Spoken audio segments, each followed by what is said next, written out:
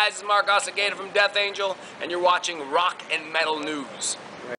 Hey guys, this is Ron from YouTube's Rock and Metal News with a Rock and Metal News update. There's a great video now online as Jimmy K from Canada's The Metal Voice had a recent interview with Testament's vocalist Chuck Billy that was in Montreal on September the 30th.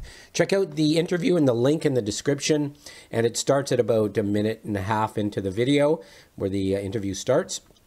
On Chuck's solo album that he's been working on, he said, "I've got a lot of tracks from different guitar players that have sent me tracks, but there's so much to be done in Testament. I'm still promoting this record, Titans of Creation. It's not time. That's just something I want to eventually and hopefully fit in after." Right after this tour, we have time off until April, so we're going to go right away and start working on the New Testament record.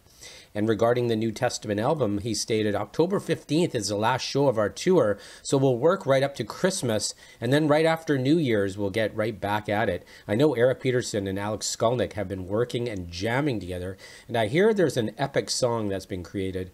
I haven't heard it yet, but I hear it's epic. That's all they say. It's epic. That's the word they throw at me, so we'll see. I think Testament will always stay in the vein of Testament and not follow trends or follow what's hip today. We want to kind of stay Testament because I hear it from fans when you talk to them. They always say, thank you for being who you are for so long, so we just have to continue that.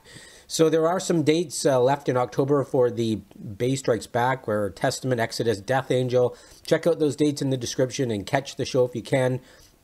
And stay tuned. Can't wait for New Testament and hopefully a Chuck Billy solo album. This is Ron from YouTube's Rock and Metal News. Thanks for tuning in.